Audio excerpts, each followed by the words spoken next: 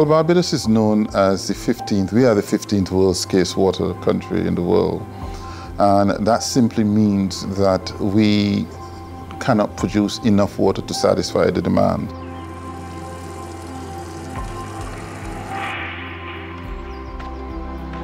We are Yam House Farm, and pretty much what we're doing here is we're growing specialty lettuce mixes. We need a lot of water in order to keep the temperatures cool, keep them moist, and keep them able to produce enough so that we can get as many harvests on them as we need. The problem with most farmers is they don't have access to private water.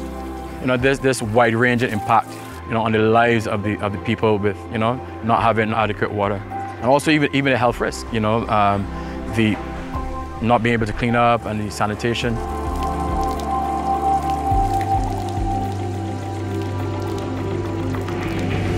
We have been battling with what I would call the deleterious effects of climate change for some time. Whenever we have an emergency event, particularly a hurricane, tropical storm or otherwise, the risk for us increases tremendously.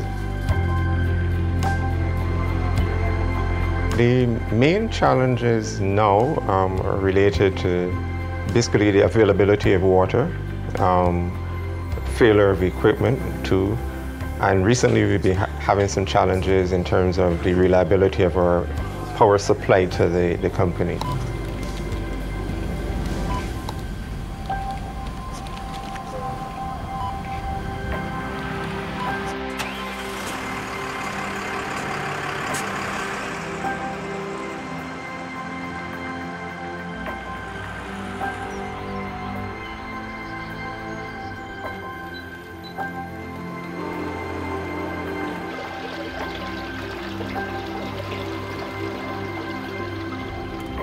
Solar power plant, that's going to do a huge job.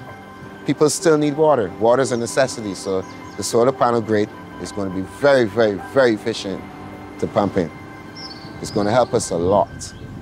With the installation of the solar, that will bring the electricity cost down. That money that will be saved will be invested in like new pipes, new electrical equipment, and assistance in terms of the maintenance, having better maintenance procedures and that kind of stuff for that, for those facilities.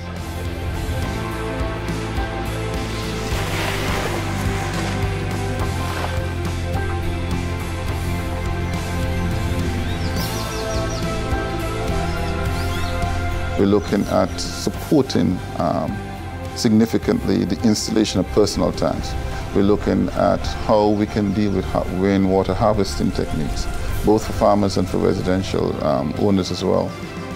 Rainwater harvesting is a technique that I've experimented with. At the last farming project we were doing, we managed to harvest in total 160,000 gallons of water within the time that we were working there. So I do think it is a possibility for farmers to be able to use it. It's a complementary solution.